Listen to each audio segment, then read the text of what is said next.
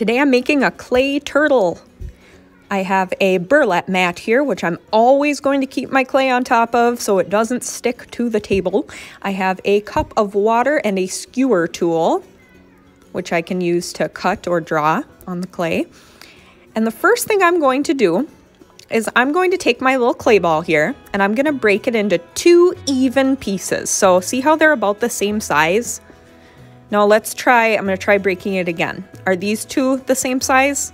No, so those aren't equal pieces. Make sure the 2 pieces you break apart are about the same size, just like this. So you're gonna set 1 piece aside, and then with this piece, I'm gonna roll it into more of a ball shape. Doesn't have to be perfect, just somewhat of a ball. And then I'm gonna use the bottom part of my hand to squish it down into a pancake. Not super duper flat, and I'm not banging on it or slapping it. I'm just squishing it with the heel of my hand, flipping it over, and making it into a pancake. It's kind of the same thickness as an actual pancake or maybe a cookie. So look at how thick that is. That's really good. It shouldn't be too thin, and I'll tell you if it is. Otherwise, I think you'll be okay. Now set your pancake aside, and again, you're gonna break this piece up into 3 equal pieces. So take a look at how they're all about the same size. So 3 equal pieces. We're gonna roll some coils from these pieces. So you can start by rolling between your hands and then rolling on the mat. A coil, you might say it's like making a snake out of clay. It's called a coil. And it should be longer than the pancake. So this one isn't quite longer than the pancake. Should be a little bit longer.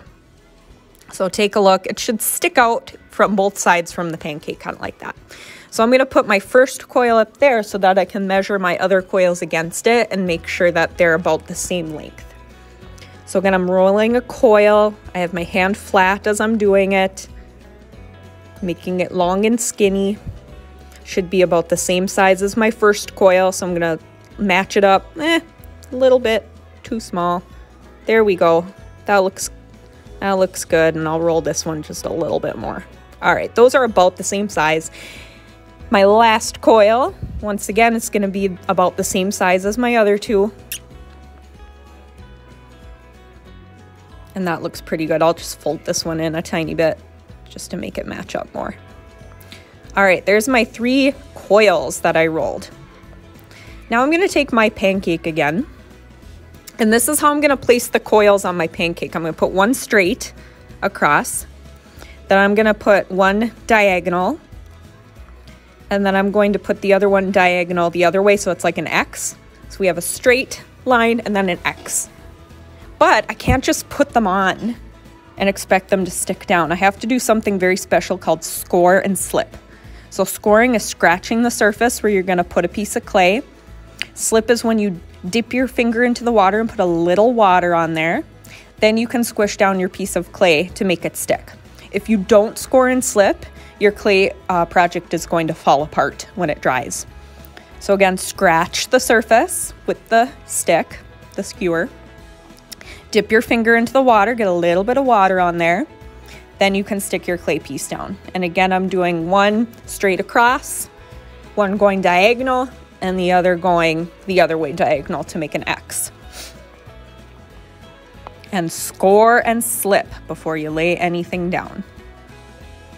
Scratching the surface, getting a little water on my finger, putting the water down, and then sticking my piece on. It's like clay glue. Scoring and slipping is very important. And I'm gonna squish these pieces down pretty good into the pancake. And as you can see, the pancake is my turtle shell, and these coils are my turtle's head, tail, and arms and legs. So you can pinch them and mold them so that they look pretty even. You could pinch the tail so it's kind of pointy, and then when you turn your turtle around, you'll see he looks like a turtle.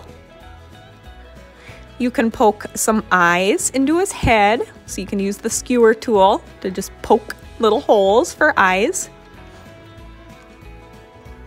And then on the shell, you can use these texture tools to add a little bit of fun textures on your turtle's shell.